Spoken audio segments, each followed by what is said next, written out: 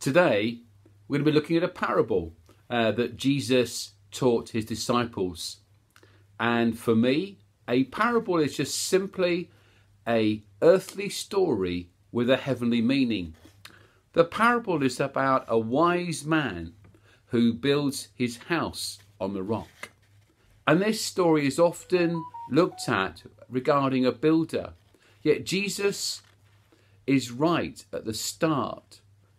He's asking his hearers to bear in mind that they need to put into practice what they have read, his word. We are building our house on a rock, or are we building our house and our lives on sinking sand? All through life, people feel battered, and the place of refuge is a question for many people. For refugees around the world today, where is there a safe place for me to live and work? In Psalm 46, David says, God is our refuge and strength, an ever-present help in trouble. Therefore we will not fear, though the earth gives way, and the mountains fall into the heart of the sea. Though its waters roar and foam, and the mountains quake with their surging.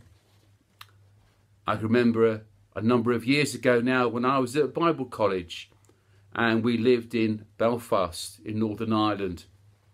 And one evening we were sitting in our home, and the windows and the doors began to shake just before we were plunged into an hour or so of darkness. My uncle was with us at the time, and he was just surprised at our calmness. It was nothing new to us.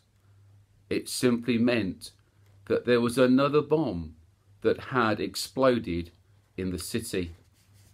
The next morning, I went into the city centre and I saw the theatre, and the walls were blown apart. And there were, in the middle of the street, there was a burnt out car, the cladding and the debris on the ground outside the Europa Hotel. The foundations were shaken, and some walls had crumbled, and all the buildings around. At the end of the Sermon on the Mount, Jesus shares a parable about having this firm foundation. The wise builder who had built his house on a rock withstood the storms, but the house that the foolish builder built on the sand did not survive. I remember as a young boy, years ago now, building sandcastles with my grandpa, and then later on with my 3 boys, trying to put a wall around a sandcastle, trying to, what we would call it, battling the tides. We had hours of fun just building the sandcastle and building the wall, thinking that it would be high enough for the incoming waves and the tide. But the incoming tide swept away all those things that we had previously built. The tide then retreated, and it left a sandy beach, a golden sands.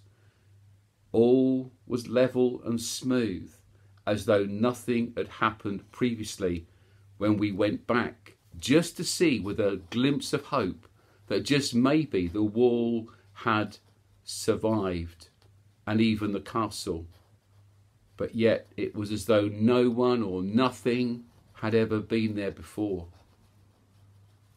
Over the years I've had different jobs, and one of them was working in a large architectural practice, and we were working then on a hospital called Cromwell Hospital in London, where the foundations were so deep that we had to work with the London Underground, as the piles, the foundations, needed to be drilled safely to miss the tube network that lay below. In the church, we have got an ancient hymn with a very famous verse that says, "The church's one foundation is Jesus Christ her Lord. She is his new creation by water and the word, and from heaven he came and sought her to be his holy bride. With his own blood he bought her, and for her life he died." As we consider today our faith, we can live our lives with confidence when we live according to the word of God.